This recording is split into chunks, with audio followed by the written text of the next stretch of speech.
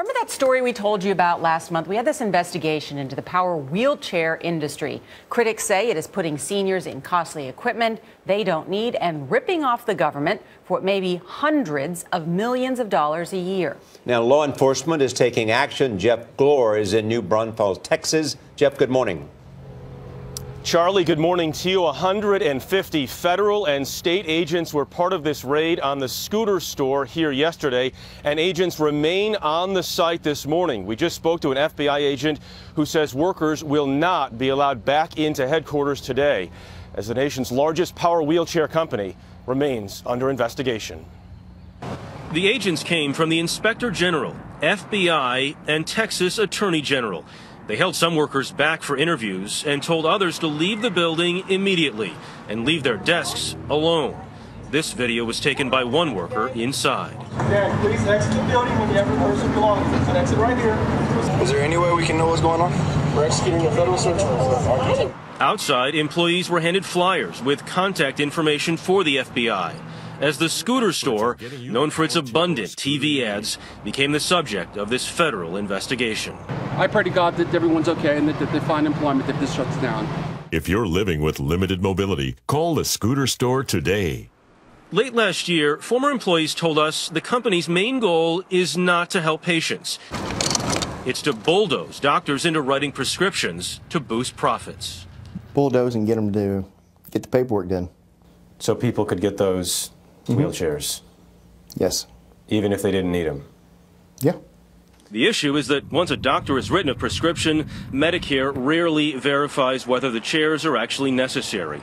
And the problem was crystallized when the Inspector General released this report, finding that industry-wide 80% of Medicare payments for power chairs are made in error, most going to people who don't need them or who lack proof they need them.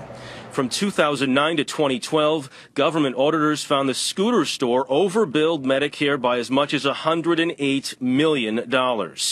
3 former scooter store employees told us the company ranked doctors based on whether they prescribed chairs, and that it had a program specifically to get chairs for people that physicians had already deemed ineligible.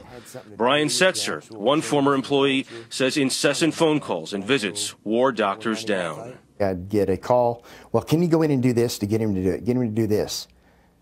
I couldn't feel right in my heart to do that. Who's telling you to do this? Corporate office. Even if you knew they didn't need it? And this happened a lot? Oh yeah. They pushed the doc so hard that they didn't want anything to do with you. You may qualify for a power chair at little to no cost to you. Last month, the scooter store would not agree to an on-camera interview, but told us it's committed to improving quality of life for seniors and the disabled, saying its rigorous internal screening process, including a Medicare-required face-to-face doctor examination, disqualifies 88% of those seeking Medicare or private insurance reimbursement for power mobility devices.